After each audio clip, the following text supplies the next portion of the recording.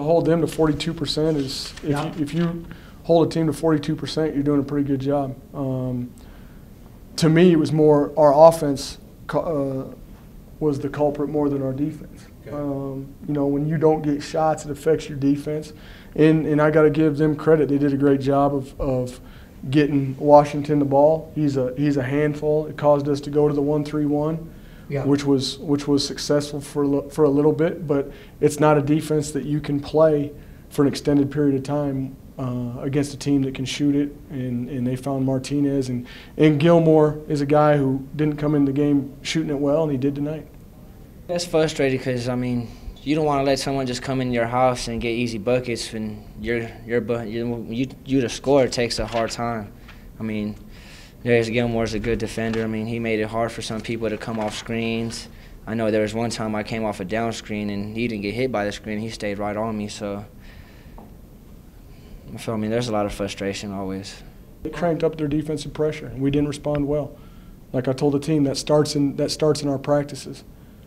There shouldn't be a huge – the problem we have right now is there's too big of an increase in our practices, in the games, in terms of what we're seeing defensively in terms of pressure. And until we compete at that level in practice, we're going to continue to have turnover problems. We have to come to practice and get up in each other and compete harder. I feel like we've pushing in transition, try to go 1-on-4 with each other, and then just getting the ball tipped away. I mean, some of our big men, they would try to make a post move, and the guard would come from behind. I mean, we just got to talk better, I feel like, and then just read the defense. I feel like we did a poor job on reading the defense. I'm not as concerned about our defense as I am our offense. And we got too many guys right now with, you know, their lack of production on offense is controlling what they do on defense.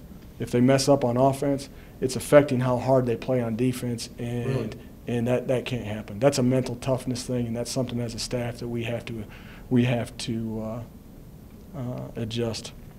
Sometimes I could miss a shot and let it affect me, and I just not even pay attention to the defense. And if you're guarding Luke Martinez and he comes off a screen, you're not right in his footsteps. I mean, he's liable to get an open jump shot.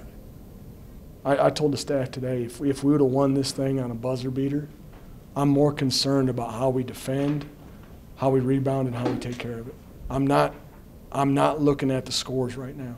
I'm just not. I want to prepare this team for the Big Sky Conference, and I want us to get better defensively. I want us to get better rebounding, and I want us to get better in taking care of the basketball, no matter who we're playing. And if we do that, come conference time, we'll be okay.